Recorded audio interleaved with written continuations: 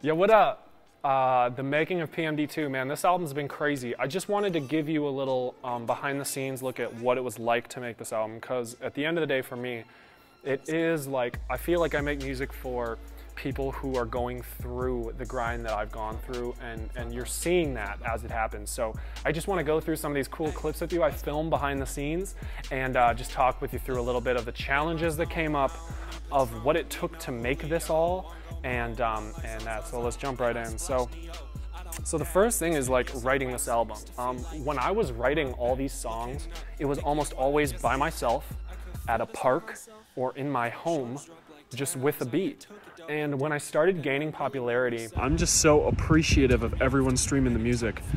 You know, it has been, man, we had like 800 streams yesterday, like 200 listeners, and it's just been consistent.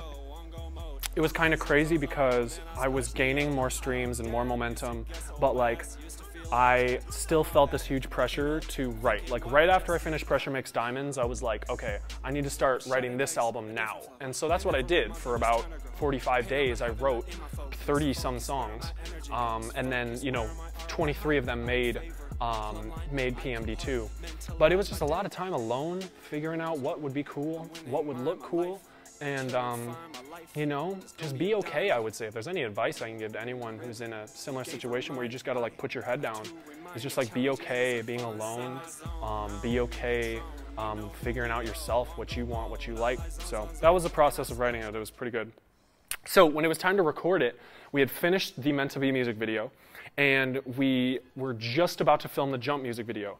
And we filmed all the pieces like at Buena Sera, the Italian restaurant we went to, and you know, at Boom Island Park, where we filmed a lot of that. We had filmed all that, and then I said, yo, we need to get an orange Porsche in it. There's no excuse to not get an orange Porsche GT3 in this video. And so I worked with my buddy Jake, and he has an amazing car club, one of the biggest in Southern California. And he helped me locate this Porsche GT3, and shout out to Simba, the guy who owns it, for helping get that. But I flew out there, and the plan was, I'm gonna record. I thought, you know, if I'm flying out to LA, let's do it dope. Let's record this whole album in LA. And I was only gonna be there for 3 nights, 2 of which I had a hotel, and like the last 2 nights I just had studio time, and then I flew out the following morning. So during the Jump music video, when you see me in the Porsche and those scenes, I had just recorded the entire 16 songs off of PMD2. I had just recorded when you saw those Jump music video scenes in the Porsche. That was literally hours before I got out of the studio from recording that, which is crazy to me. And I want to tell you something. We actually almost missed the music video shoot to finish Jump. Here's what happened. So we're in the studio. We get out of the studio, and it's a gated area. And we leave at like 5 a.m. to make this, or we leave at like 6 a.m. to make this 6:30 shoot time. And the gate is locked, and there's a coded gate, and we can't get out of this building, and it's like 6 a.m. and there's no one there to help us get out. And we have this video shoot that we've already paid for in literally like, I don't know, 30 minutes, 45 minutes. And so we're tweaking. Like, bro, are we gonna miss this music video shoot right now? And we ended up waiting about 15 minutes, and luckily I finessed hitting someone up from the studio session I was gonna do that night. Hit him up, I was like, bro, we got a music video shoot, we gotta leave, bro, like, we gotta get this code. So he gets us the code, we're able to leave, and that was such a blessing to me because we were able to finish the music video and shoot the music video properly, which was great. And so that almost didn't happen though. I mean, we almost had some really difficult things going into that, so it's good. After that, I was editing Jump. You know, I'm not really talked about this, but I edited the whole Jump music video and the Meant to Be music video, and so I started editing on Jump, using a software I never used before. I just literally spent a day and a half reading the manual, and I edited it, and it worked out. And I was like, I don't know if I'm gonna be able to do the VFX, like the twisting and falling, but we just jerry-rigged it together, and it worked. And now it's gotten, you know, over 500,000 views. So blessed to see that. But I wanted to tell you a little bit about what goes into this stuff, because it isn't all as straightforward as we want it to be. So So I came to Los Angeles this weekend with about 32 songs written, ready to record the next album. But I did not expect to have it be completed in 2 days and 2 studio sessions, which is now what is happening. So if you're seeing this video, just know that it didn't take 2 days. It's taken years, and I hope you enjoy it. It's a new chapter. PMD2, let's go. Now, after the Jump music video, I filmed it. That night, I was in the studio again, off like 3 hours of sleep, mixing all of the songs I had just recorded on PMD2 the night before in LA. And it was just me in the studio. The night before was me and my buddy Jake. And we were in there, and I spent 6 hours mixing vocals, 7 hours straight just mixing vocals. Choosing how I vote, true. A lot of which didn't change throughout the entire PMD2 song, or the entire PMD2 album. A lot of the vocals weren't tweaked that much.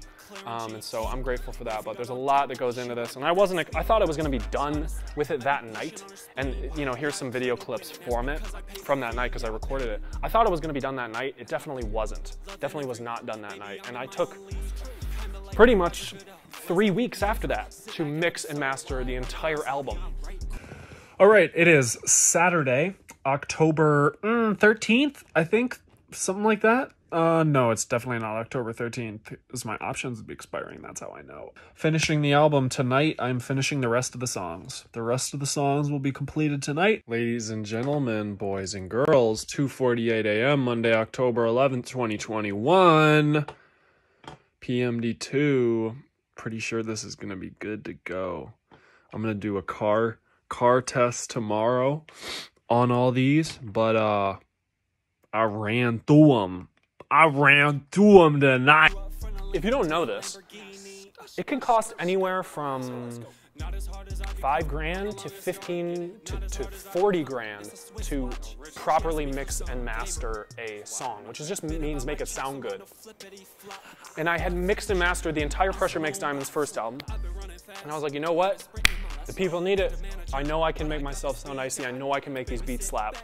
And so with the help of a pretty few crucial plugins like Ozone for mastering and like Fresh Air from Slate Digital, I was able to mix and master it, finish it, get the album cover all taken care of. I hit up a designer because I've been like on the gas with little margin of error for financially. So I hit up a designer. He ended up being a fan of mine, and that was the guy who designed Aaron F. Design, who designed the PMD2 cover. So there was so many of these things that just like came together over the course of the last month and a half to make this album and make all these songs.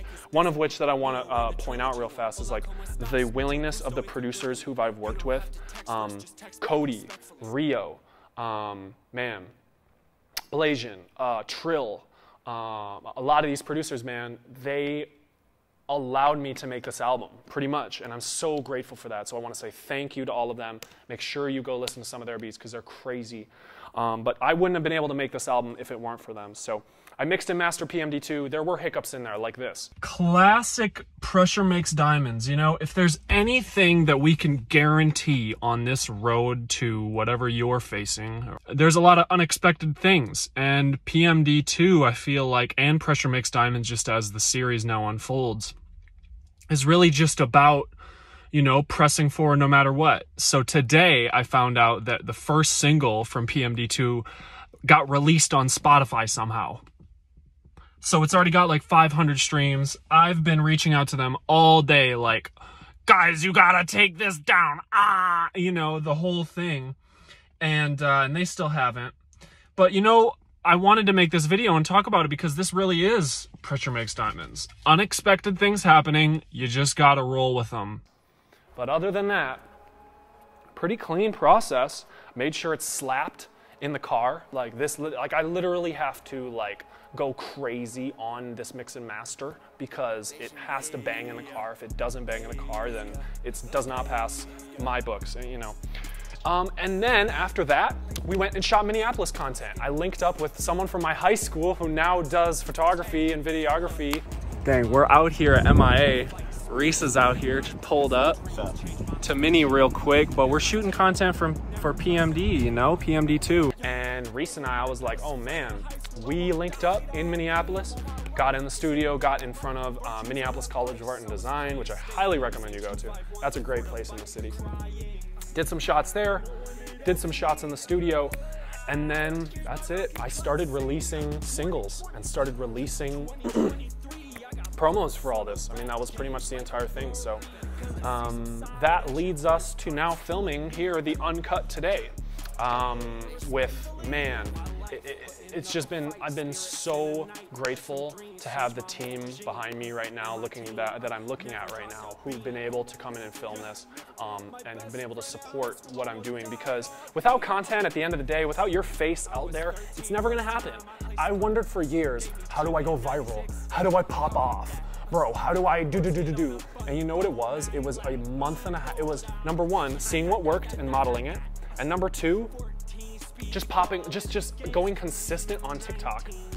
And that's pretty much it. Being consistent on TikTok with little to no views for 45 days. And finally, after those days and people started commenting and saying, yo, what is this dude about? What is this? Is this a meme? Is this not a meme? You know, we kind of started to get that traction. So that led up to now. And here we are, just finished filming the UNCUT for PMD2.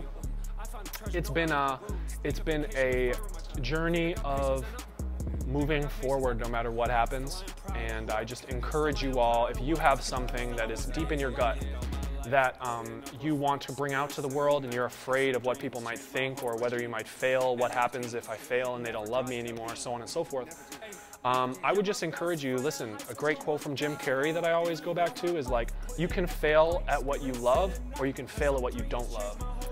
And you have two choices. I mean, you might as well fail at what you love rather than fail at what you don't love. And Tony Robbins says, you know, ultimate failure is success without fulfillment.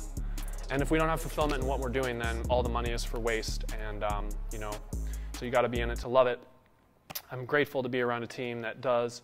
And PMD2, let's go.